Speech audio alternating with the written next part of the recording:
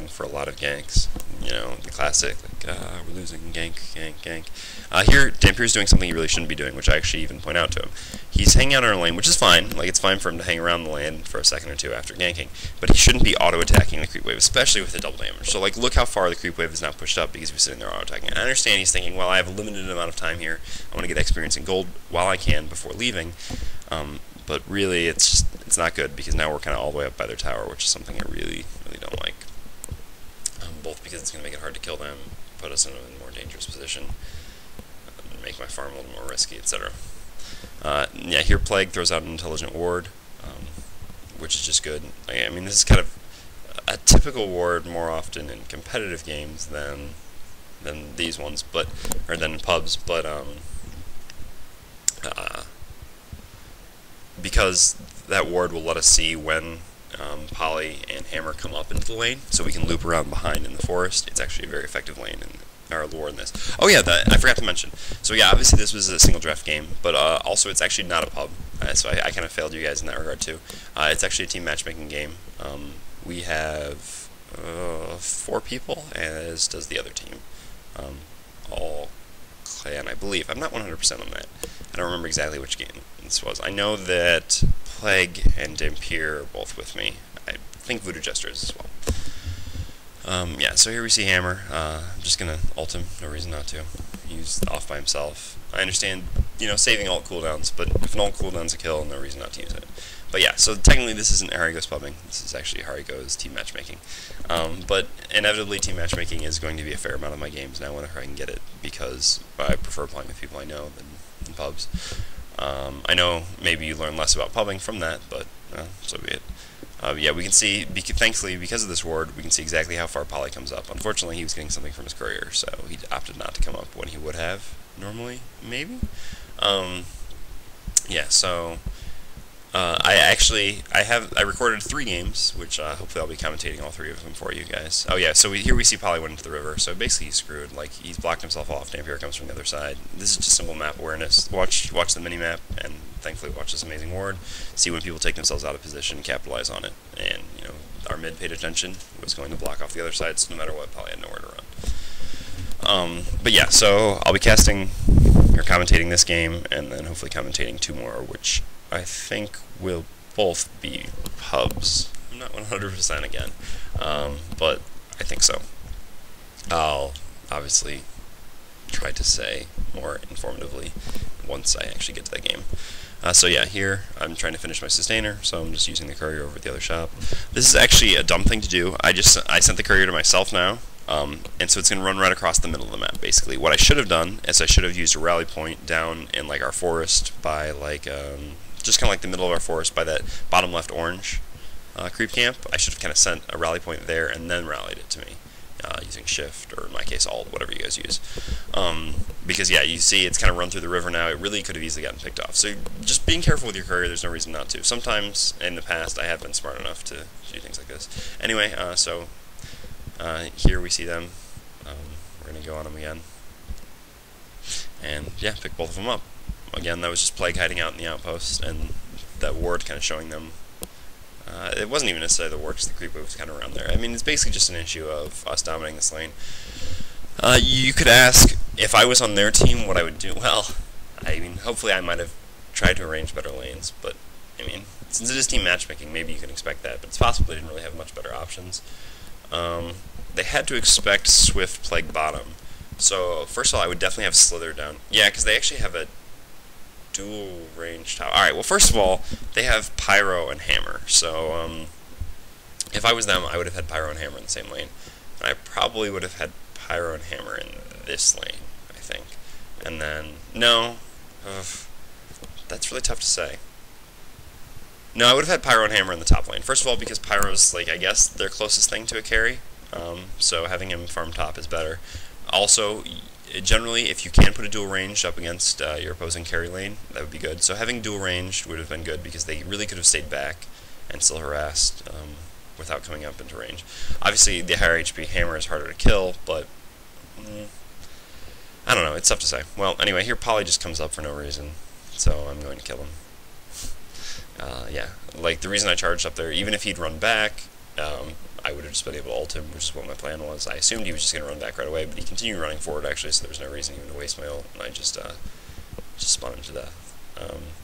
So yeah, unfortunately, maybe not, you know, like I said, this is one of the reasons why I was kind of discouraged initially from casting, or from doing more of these games, was because in the matchmaking level I'm at right now, the skill level isn't that incredibly high, even unfortunately in team matchmaking. There have been some good games though. Unfortunately, some of them have not been recorded because I'm an idiot and have been limited hard drive space, which is why I need to get these done now. Yeah, so I mean, like, obviously my initial plan was just to kind of get through the lower level of matchmaking and then get to the higher level of matchmaking and then be able to do good games for you guys, but then I just didn't have that much time to play, so unfortunately, because I haven't casted anything in a long time, or created, I don't know why I'm saying casted, I mean, I guess it's casted, whatever, commentated, then I really felt compelled to just create something, so I've done a few, even though they're not the highest skill level. Obviously, I will work on getting good games whenever possible, but until then I'm just going to kind of make what I can, because I feel bad about not having made anything in a while. So yeah, here, Plague can fortunately go stat, like, alright, so, oh yeah, see, Polly's here, I'm just going to use my ult on him, because I see that he's alone by the tower. The reason why I know he's going to be alone by the, well, I know there's not another hero there, because I can see, and the creep wave just came up, so there's no chance of another creep wave coming up for a little while, so it's safe for me to go charge an ult. It's possible he could tongue-tide me, but I still don't think he would have enough damage to kill me with tongue-tide. If he had his ult, it would be a different story. I should probably be more cautious, because he could, you know, throw in an ult, trap me, or morph me, throw in an ult, trap me, tongue-tie me, hold me at the tower, and that would be pretty brutal. So I want to avoid that, but because he's on level 4, it was pretty safe for me to dive there. Yeah, so because we're dominating this lane so much, I can pretty much just farm it now. Because they're, you know, really afraid to come up. Obviously, when Poly does, I just kill him. So, Plague, using time effectively, is stacking the jungle for me, because I am going to go Ruined Axe. So, this is basically just, you know, being good support, always using your time effectively. Like, there's not really a ton of a reason for him just to hang out in lane. He's already got level 7, which means he has max level nuke. He's got the 1 level of his ult. Obviously, as Plague, you know, maxing out your ult is kind of important. So that's kind of, people pointed this out in the past. One of the bad things about Plague as a support is that he really does need experience, because he needs he needs to scale his ult. But still, I mean, this is kind of like, I mean, he could just hang around the lane, but this is kind of just a more effective use of time. It's creating extra experience and gold for the team, specifically for the carry. So that's what he's doing. Finishing my Ruined Axe now.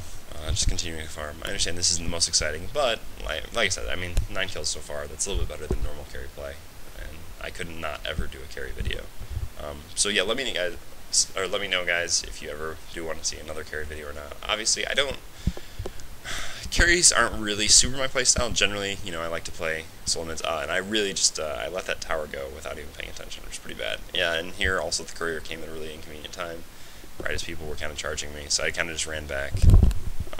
Didn't worry about anything, but yeah, I thought the tower was not in deny range, but I guess it had been, and I just wasn't paying enough attention to that. Yeah, here you can see kind of indecisiveness on my part. I wasn't sure if I was going to need to spin or not, or I wasn't sure if I was going to spin or not, because I didn't think I would need to, but it turned out I did. Or it just would have been convenient. Here I'm telling him to wait for my spin to come up, but unfortunately they're running back now, so I kind of want to go. I try to ult and hammer to the river, but he fortunately runs back this way anyway, since the ult was not in range.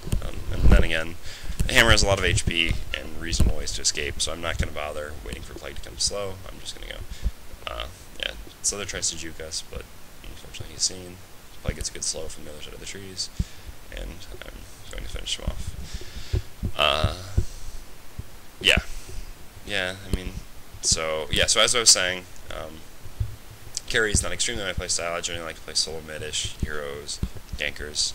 In some of the videos you've seen before, I've kind of played more support. That kind of comes from, even though I don't necessarily like to play support very much, or it's probably not my strong suit, obviously in a lot of pub games, you know, people are always instantaneous to pick the carry heroes, gankers, etc. So someone has to play support if you want well-rounded teams, and this is why you'll see a Hellbringer video actually coming up from me. It's probably the next one I'm going to do, because Hellbringer is such a strong hero and someone's going to play him, even though he's not one of my best. I do really like playing Swiftblade though. So yeah, that's that. I realized there wasn't a ton to say about this game. I mean, pretty much the game never switched into the lane phase, or out of the lane phase. It was pretty much just all laning. But I mean, this kind of, if anything, would just show you the value of setting up successful lanes. I don't think Hammer Poly was the best lane they could have set up by a long shot. Pyro Hammer is just much better. Yeah, I mean, that's pretty much about it. I'll work on creating some more videos, and I hope you guys enjoyed this one.